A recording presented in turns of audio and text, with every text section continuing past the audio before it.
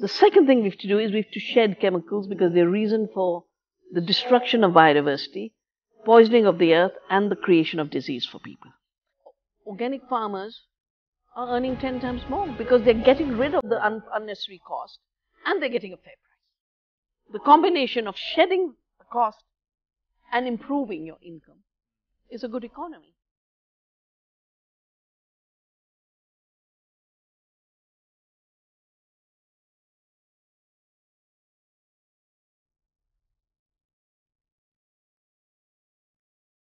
Okay, first question I want to ask is about your book. What does really oneness versus 1% mean? Well, oneness versus 1% is really about two worldviews. One of interconnectedness, solidarity, equality, justice, where every species, every being, every person has their rightful place, their rightful share of the earth's resources. And the 1% is the dominant elite.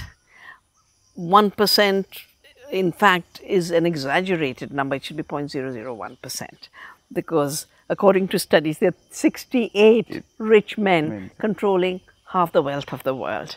So it's really about these two systems, two worldviews, and sadly the 1% is driving species to extinction, driving people to dispossession, and the oneness worldview is one where we can regenerate possibilities for what I've called the democracy of all life. Do you think the coming generation war is going to be on natural resources and it's concerning at the same time? I think the war over natural resources has been going on ever since colonialism started. Colonialism was a war against the natural resources of other countries. America belonged to the indigenous people there. It was grabbed from them. 90% were killed. India's land was not property of the peasants, but used by the peasants, announced to be property of England, and Lagan started being extracted. True. And at one level it was a war. If 60 million people died because of famine, because of extraction, that's a war. And then you come to industrialism. Every war of the last century is over oil and gas. Yeah? If you look at the Middle East, why is it just non-stop wars? Why was Syria invaded? Why was Iraq invaded? They're all wars for natural resources. The wars of the future will be over everything being reduced to natural resources. The British reduced land to a resource and property. Then in the age of Monsanto, seeds were reduced to property. And seed wars are real wars, you know. I've lived through them. This is my generation. Trying to own and patent the seed, driving farmers to suicide. 400,000 farmers ending their lives is a war.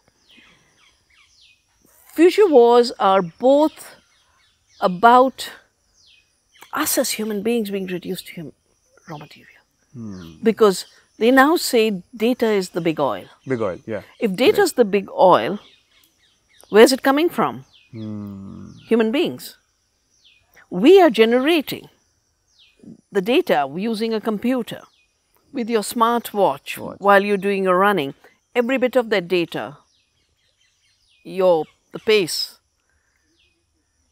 of your pulse, your blood, your heartbeat, it's all being taken, being turned into raw material to then be commodified, to manipulate you and to modify you. It's called behavioral science. And there's a brilliant book by a Harvard economist called Surveillance Capitalism. That's basically saying that the next stage of capitalism is human beings as the raw material for capitalism. Do you think in the long back journey there was like this green revolution came into picture? It was to help the nation? No, the green revolution never was called the green revolution in the early period. It was given the name later. Its basic purpose, as I've written in my book, The Violence of the Green Revolution, when I saw Punjab erupt in violence, the land where the green revolution was first implemented. The first purpose was selling fertilizers, because after the war, these companies that had made explosives and also fertilizers had no reason to exist. So they said, let's change agriculture to be the place where these fertilizers sell. And our native seeds didn't adapt to them well.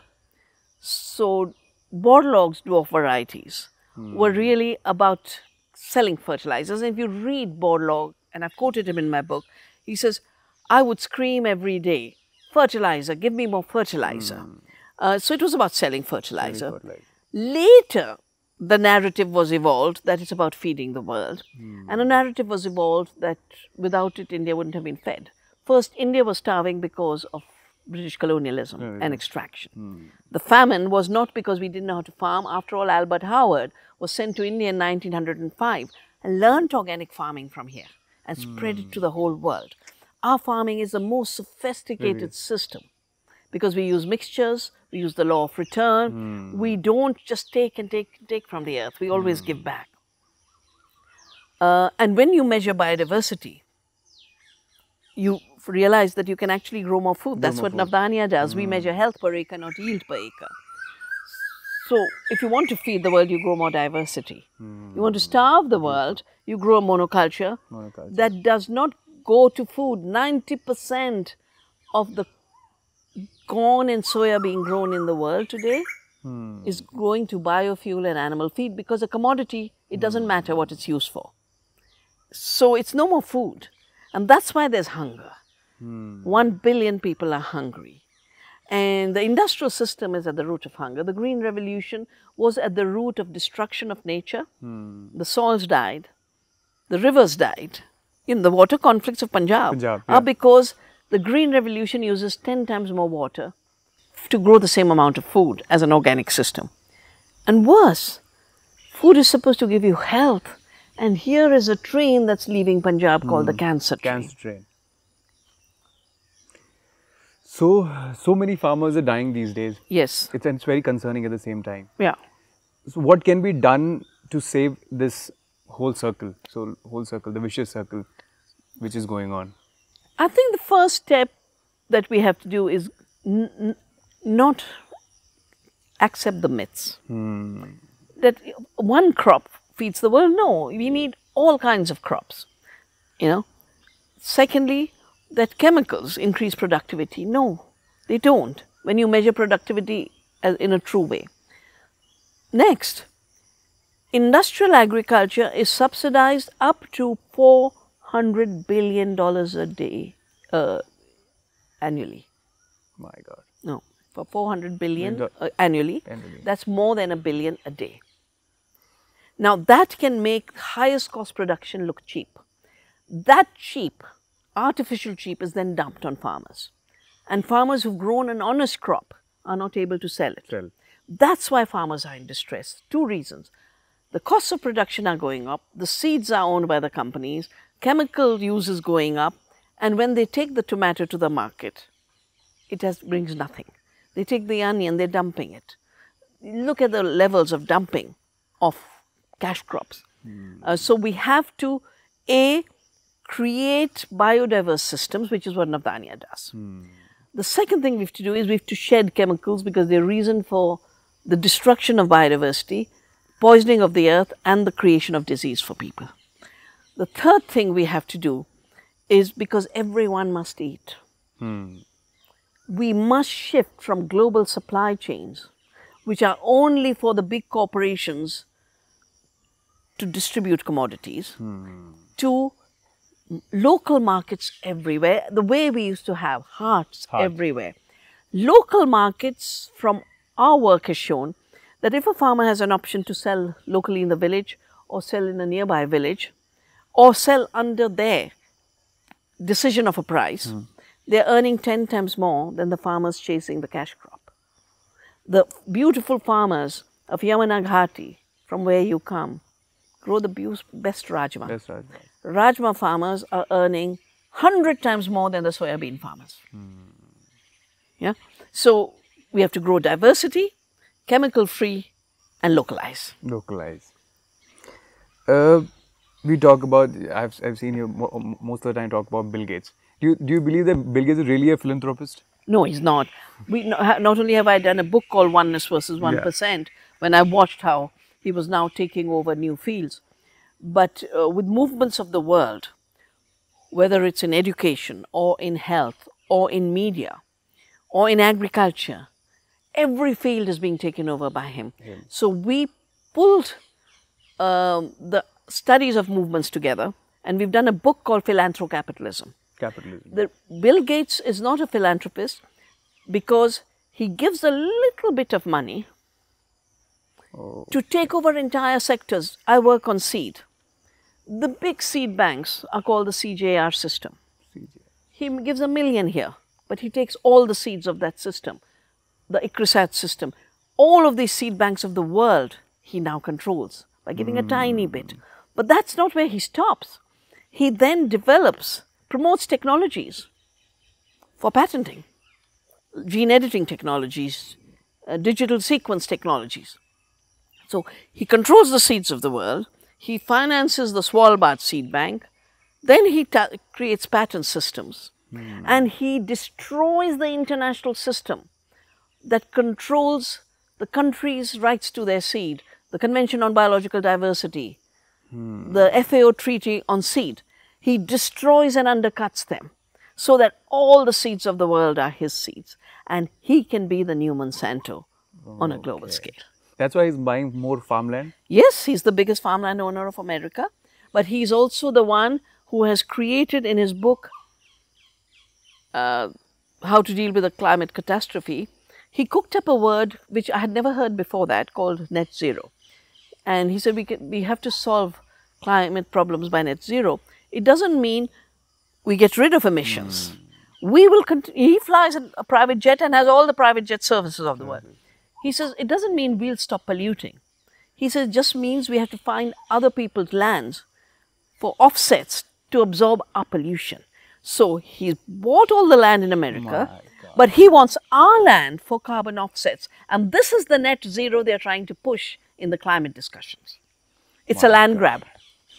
As we are talking about the climate thing, I got to know that Obama was once the part of Singapore UN Climate Summit. Yes. There are 5 countries who participate at the same time. If this is concerning, then why these people are giving access to all the climate conditions, like, okay, let's go for it, give the thumbs up for the condition and this thing. See, I was part of the original treaty making in Rio, the Earth Summit, 1992. 1992. The Biodiversity Convention was created there and the Climate Convention was created there. It was a legally binding convention to stop the polluters from polluting. Simple logic. Obama, beginning with Singapore and then going on to Copenhagen, got the 5 countries and said, why should we have a legally binding treaty? And let's have voluntary commitments. And he announced it while the countries were still negotiating inside. He killed the UN treaty. And then, after he had killed it, Bill Gates arrives in Paris and walks away with this privatized treaty in effect. We were leading at that time, both to say the polluters must stop, but also the rights of all people. That time America was saying 1 Indian is like 15 Indians are like 1 American.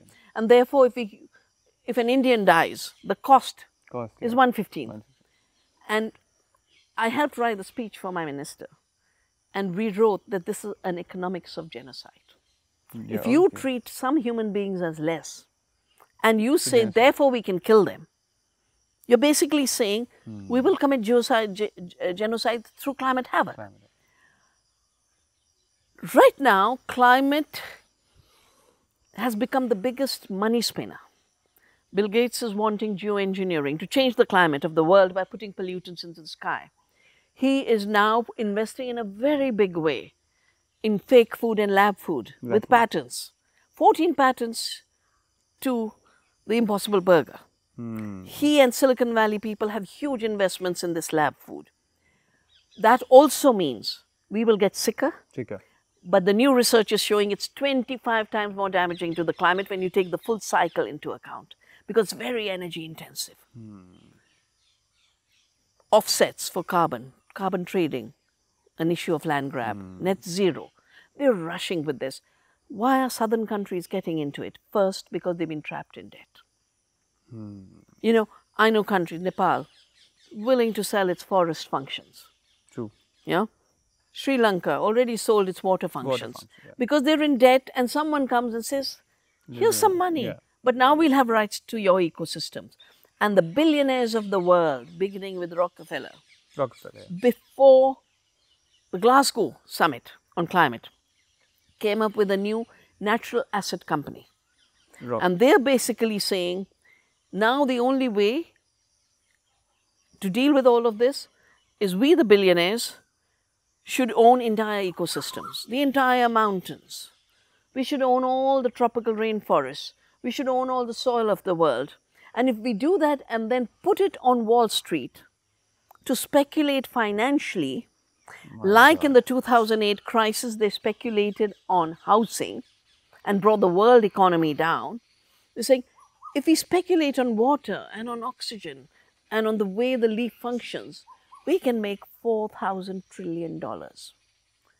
So they're seeing big money.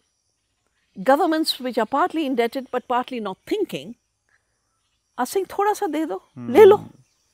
Take our land, take our ecosystems, take our rights, displace our people. And that is the resource war we are living through right now. A lot of people don't know about what GMO seeds are. Can you please explain to the people who really don't know so far what exactly this thing is? So a real seed, in Hindi we call it bija. Ja means life. Bija is that from which life arises on its own forever and ever. I take a paddy seed, I put it into the soil, it'll give me 1,000 paddy grains.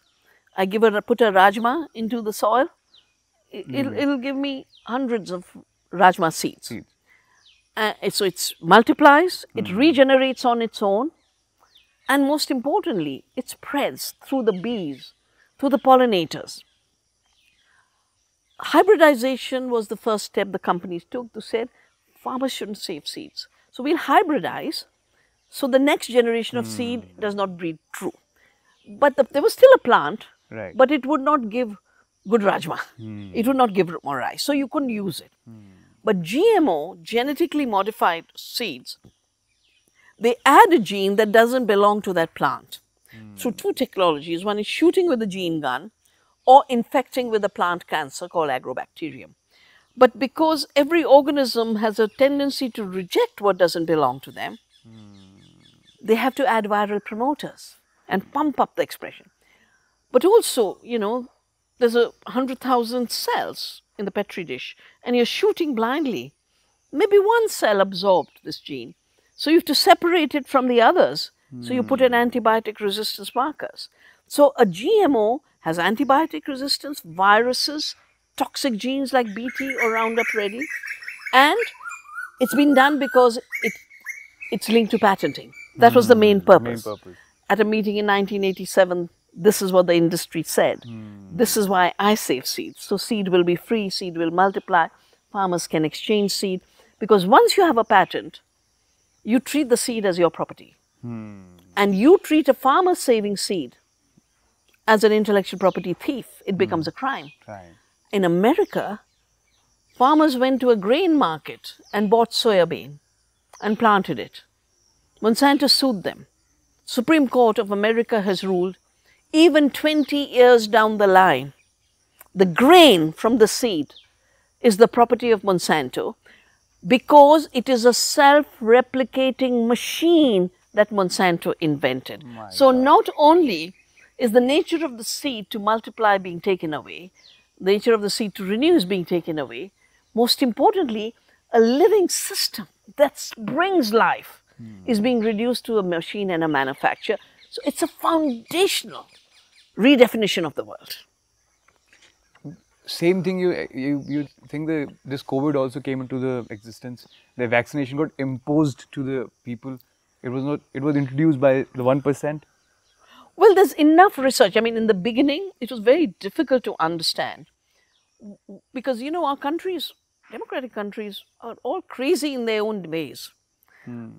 They wouldn't all do lockdown in the same way. They wouldn't all do 6 foot ki duri in the same way. You know, it was too uniform. Too uniform. The response to it was too uniform. Second thing is now it's very clear. A, that rehearsals were done.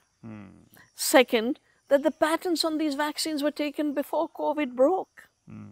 You know, so if you put the pieces together, and now there's so many cases that the people in, Fauci knew, and he was financing the Wuhan lab where this gain of function research to change the virus was being done. Now, all this is out on the table. And the fact that it was A, genetically modified, 2, it was from a lab leak, and 3, the vaccines were ready before the disease. All this is now becoming clearer. And one more thing is, you see, the chemical industry was born in Hitler's Germany through a company called IG Farben and their American partners. Bayer was with Monsanto even then. Rockefeller worked with IG Farben. DuPont worked with IG Farben. Now, these companies didn't just bring us the chemicals in agriculture, the pesticides, the herbicides, the fertilizer. But Rockefeller is also the one who brought us the big pharmaceutical industry. Health is something we've known about. Ayurveda is 5,000, 10,000 years old. And it has been an amazing scientific tradition because it means the science of life. It is still treating people. During COVID, Ayurveda was healing people. People going to hospital with ventilators were dying. Ayurveda was helping people. So big pharma and big poison in ag are the same players. And the poisons give you cancer, like Monsanto Bayer uses glyphosate, which gives you cancer, and then Bayer has the patented cancer drugs. All these industries are already monopolizing drugs to deal with the side effects of the vaccines. So it's create a disease and offer the cure and make money twice. And that's why freedom today has to be to know how life works, systems thinking, systems knowledge of life, understand that there are tremendous knowledge systems in the world, Ayurveda, living sciences, quantum theory, which is what I've studied. Third, take care of the earth, take care of your health. Nothing is more important. Right. So, like a person like me who's going out and doing job and everything, how we can contribute as being with such a big ecosystem, how we can contribute a small bit of our, like, to make the change, the big change? In recent years, we've all become much more mobile. Most of us are not in one place. And in the process, we have become prey to eating whatever is brought forward, junk food. Now, junk food, which is ultra-processed food, is responsible for 75% of the diseases we eat. So no matter who you are, 3 things we have to do. We have to eat healthy food. It's not a luxury. If it means packing your tiffin box from home, pack it from home. If it means finding an organic place, go eat in that place. Second, create food communities. Third, find a farmer or a group of farmers to whom you relate. Because food, in my view, is the ultimate currency of life. Yes. Current mean is that which flows. Food is what flows from the soil to the plants to our gut. And if it's the currency of life, this is the currency we must strengthen. To strengthen it, we must take care of the soil, but we must take care of the farmer who takes care of the soil. So we cannot afford this huge gulf that has been created between rural India and urban India, because food still connects us. If we don't connect to our farmers, we won't be connected through health. If we are connected through American agribusiness, through Pepsi and Coke, and Mr. Gates with his fake food, not only will we be very sick, the very fabric of our society, which is held by the farmers, will be destroyed.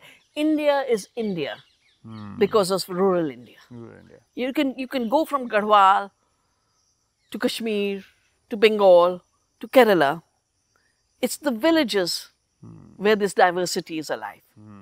The biodiversity of our farming and the cultural diversity of our cultures.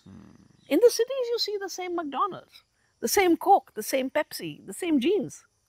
So you want India to thrive as a civilization, defend its food culture, defend its ecological heritage. So I was traveling up again on the mountains where I belong. I'm a Pahadi boy. I belong from the same place. So I've seen these days people are coming down in the cities, seeing other people. This the modernizing is going well, and they are not getting that luxury there. So how can we make sure that the farmers stick to their own roots and try to do things which he was earlier doing? You know, because from 1984, I've dedicated my life to understanding food and farming and doing an agriculture that works. If I show you the graph, since globalization and neoliberal policies, which began with the World Bank's structural adjustment in 91 and then with the World Trade Organization, the price of food is going up like this. Right. And earlier, the price of food and what the farmer earned used to have a difference of 6%. Assuming that there are 3 middle traders, each of whom could take 2%, that was the ethics and law of this country. So 3 people, one from the farmer to the market, one other market, 6% difference. And then as this globalization kept going, the price of food is increasing. What the farmer earns is collapsing. And our most recent study shows that farmers are getting between 1 to 5% of what the consumer pays. The rest is going to big agribusiness. But it's not just that the farmer is getting 1%. In addition, the farmer is spending money on fertilizers, on pesticides. So they're in a negative economy. Who will stay in a negative economy? Now, we can either say we'll stay in a negative economy and be a satellite of American agribusiness and become sick, destroy our farmers, destroy our land, or we will reclaim our food sovereignty. We will protect the earth. We will give our farmers a fair price, which is what the MSP debate is really about, that governments have to regulate markets. That's why we have an Essential Commodities Act. Because when the market wasn't regulated, the British were starving us while exporting for profit. And the third thing we have to do is realize that health begins in food. Only healthy food should reach people. Poisoned food should not. Why should it be difficult for an organic farmer to bring their food to a market? Right. And someone poisoning the food and giving you cancer can bring it freely. So, quality food should not be treated as a luxury, because the bad food is creating the huge food bills. Farmers are dying because of debt. The rest are dying because of poison. Families are selling homes and land because someone in the family got cancer. And so we have to repair the food system, and we know exactly how to do it. It's just that 1% makes so much money off the earth and off the farmers and off our sickness that they have huge influence on our governments to push the wrong policy. And to me, the fact that we became free through an independence movement was based on Swaraj, Swadeshi, Satyagraha. Swaraj means we must know how to govern ourselves. What we eat should be our choice. Knowledge and choice. We shouldn't be force-fed GMOs and poisons. Second, Swadeshi. We must, just like in freedom we made our own cloth and burned the British clothing, we should grow our own food. This is the Beat Swaraj and Anna Swaraj that we promote. And third, where the options are being forced on us, just like the salt tax was pushed on us, and Gandhi walked to the sea, picked up the salt, said nature gives it for free, we need it for survival, we will continue to make salt, we will not obey your laws. We need to do that about our food now. We will not obey your laws that create a food fascism, forcing us to eat bad food, killing our farmers. We will now not obey your junk laws. We will obey the laws of the earth, the laws of the amazing Indian ecological civilization that we have inherited. the values of respecting the earth, Annadata Sukhi Bhava, how can that civilization say Annadata commits suicide? It's not acceptable. Beautiful. Why all the farmers are forced to do monoculture thing? When I grow biodiversity, I have freedom. If I'm growing my rajma, but I'm also growing my millets, I'm also growing my rice, and it could be either in the same field or in different fields. I have food for the market that allows me to pay for my child's fees. Yes. And I have food for the family. Monocultures have been promoted and pushed on farmers, first because chemical farming requires monocultures. Because when you put an external input on anything, you have to create uniformity. When you allow things to grow together, they grow in symbiosis, they give and take. Yeah. Each of them is different. Each human being evolves differently. Each plant is able to be different. So chemicals need monocultures. Commodity farming needs monocultures because then one company can go and buy up all the grain. And sadly, there is the idea of cluster farming being promoted. But in our mountains, the high altitude field is very different from the middle field, is very different from the valley. And the north side is very different from the southern side. So to put one crop because it's easy for the agribusiness is violating of all ecological principles of good farming. So it's the convenience of trade that promotes monocultures, and everything in policy pushes the monocultures. So in Navdanya we say, no, grow biodiversity. First, grow food for the earth. Second, grow food for your family because you also have to eat. Third, create local markets. And fourth, wherever you sell, sell at a fair price. And that's how we organize the farmers to never ever undercut themselves. And how this BT cotton was introduced? Illegally. Illegally. BT cotton was introduced in India in '98. I wouldn't have come to know about it, but full page ads had been put in newspapers. And in the corner was a logo called Bolgard. Now I had been studying GMOs and I knew Bolgard was the trade name of Monsanto's BT cotton, in which a toxic gene has been put into the plant. So the plant is making its own pesticide. It had failed the farmers of Texas. So when this huge ad was put and it said next year Indian farmers will be getting Bolgard cotton, because I'd been involved in these policies in India, I rang up the Environment Ministry. I said, did you give an approval? Because we have a genetic engineering approval committee. They said, no, we don't know Monsanto, we don't know BT cotton. No one came to us. I rang up the Ministry of Agriculture because in India, 22 agroecological regions exist. In 22 places, the seed must be tested before it's allowed in the market. I asked them, did they? He says, no one came to us. So I prepared a case. And I sued Monsanto, but I sued the government for sleeping. I said, we have laws to prevent such action. So from 98, I think in January 99 I filed the case, till 2002 they were not allowed to sell. Now in March 2002, BT cotton was found in Gujarat. Ministry of Environment says, very dangerous, soils will be destroyed, pollinators will be destroyed, uproot it, uproot it, uproot it. March. Early April, they approve Monsanto's BT cotton, so it's totally safe. I said 5 days ago it was unsafe. Now it's become safe. So then they pushed.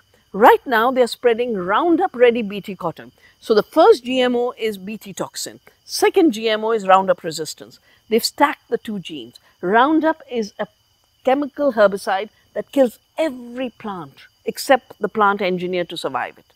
So it's destroying everything green around. And it is spreading all over. I can see Roundup has been sprayed here in Vidarbha. And Vidarbha has ended up being a big center for suicides. 400,000 suicides have taken place in India since '95, of which 85% are in the cotton areas. 95% of the cotton is now Monsanto's BT cotton. And this the Competition Commission of India has recognized to say this is prima facie a monopoly. And the 4 pockets where it grows is Punjab, the Bathinda side, Vidarbha, Andhra and Karnataka. So if you look at the suicide data, this is where the data is the highest. It was introduced illegally. It should by now have been stopped. We fortunately stopped the BT eggplant. They are trying even now to introduce it.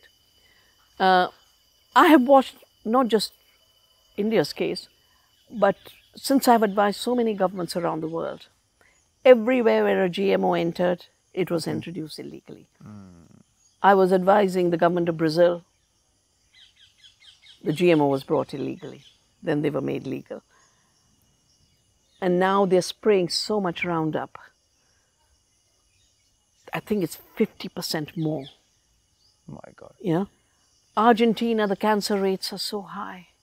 And because this is sprayed from the sky, if I have a little garden, which I'm feeding my family with, and the plane comes with Roundup, my entire garden is finished, and I get cancer.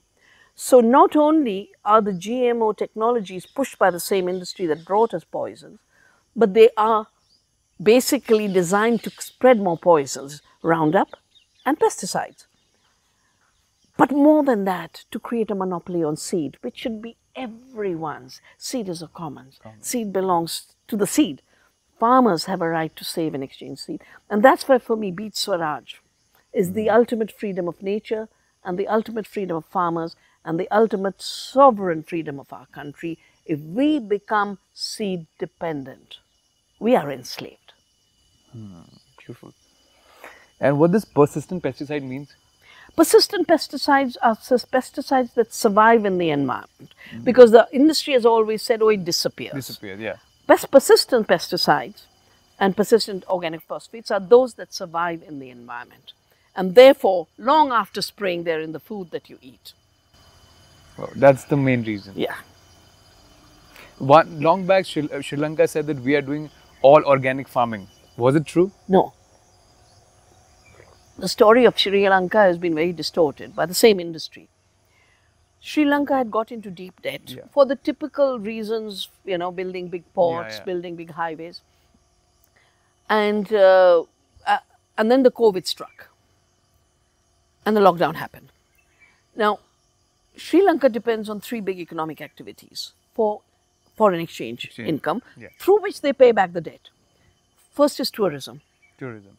During COVID, no tourism. Second is their exports of spices and things. Exports were destroyed, the economy was destroyed. And third is expatriate earnings of Sri Lankans working overseas. But those economies are also shut. So they come back and there's no repatriation of any foreign exchange. So there was no foreign exchange to pay. At that time, the president saw that Sri Lanka was paying 300 million for importing fertilizers, and he just announced a ban. Now, banning fertilizers does not mean an organic policy. Organic policy means you must have the seeds, you must train your farmers, you must have markets for them. That is the organic policy. A ban on fertilizer doesn't translate into organic policy. Of course, there was the industry organized, but others organized. In 6 months, he had to withdraw the ban, and then he had to run away because of the debt crisis. But they've made it look like it's the 6-month ban destroyed Sri Lanka of what happened before. And the organic farmers of Sri Lanka are doing fine. Because I've been working with them for 40 years. My God. They've come here for training. You know? So actually, if you just honestly think of it, what does organic do? Organic allows you to get rid of the high expenses on chemicals and seeds. Positive income. Organic allows you to regenerate the soil. And the minute your soil is regenerated, your productivity increases. Positive income.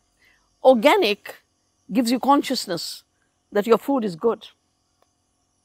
And so, in villages I have watched, poor people go and get from an organic neighbor. Farmers we have trained will take a basket of vegetables to the village square in the morning, and in 1 hour it is all gone, because the poorest of people knows the difference between bad taste and good taste. When the GMO lobby led to the ban on mustard oil in '98 in India, same year as BT cotton introduction, it was the women of the slums. He said, "Hamara sarson wapis lao." हम सोया नहीं खा सकते. They are the ones who were aware of the difference of health and taste. So, organic is an improvement in farmers. We have a book called Wealth Per Acre, and organic farmers are earning 10 times more because they're getting rid of the unnecessary cost and they're getting a fair price. The combination of shedding the cost and improving your income is a good economy. So the true organic farm, and the other example is in, I think, 80s, America put a sanction against Cuba. And Cuba used to import its oil and fertilizer. Yeah. Cuba could not. Could not. Overnight, Cuba shifted to organic. Organic. I have been there.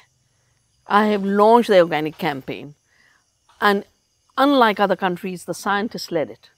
The top scientists started to work on soil. I have seen how in the village square, the urban gardens put vegetable for free for people to take. The small farms around Havana are feeding Havana. Tractors disappeared because there was no oil, but the horses came back. And the same thing that they say made Sri Lanka sink, that's made Cuba prosper. So the issue is, the crisis is not because of organic. The crisis is because of debt. And no society and no individual can keep going deeper into debt and come out well. So true. My last question. We see market full of organic things. We call it organic. This is coming in the market. Is it so, this much organic thing we have already in the market? No, we don't. Yeah. In Vandana, we have worked now since the 80s to train farmers, to work with them, to hold their hand. But I can tell you that the combination of climate change and the fact that the market is so vacillating means that the organic farming is not exploding the way it should if it had all the intentional policy support of government. But this much I feel very proud that in Garhwal, everyone used to eat millets, but no one in the cities knew. So when I started the marketing for the farmers, I used to load my jeep and take it to Delhi. Nobody knew what's mandwa and jangora. Then I'd take the farmers and say, sikhao inhe. But then nobody wanted to eat a chapati. So we started to say new ways with old grains. We started to make pizza with ragi. We started to make tabbouleh with jangora. And then we had a cafe in Delhi Hat. At that time, we took a pledge. These forgotten foods, we have to make them future foods. And now millets, this is the year of millets. And it's all that invisible work of farmers over 3-4 decades of not allowing millets to disappear. And in fact, Uttarakhand was created with the slogan, Mandwa Jangora Khayenge, Uttarakhand Banayenge.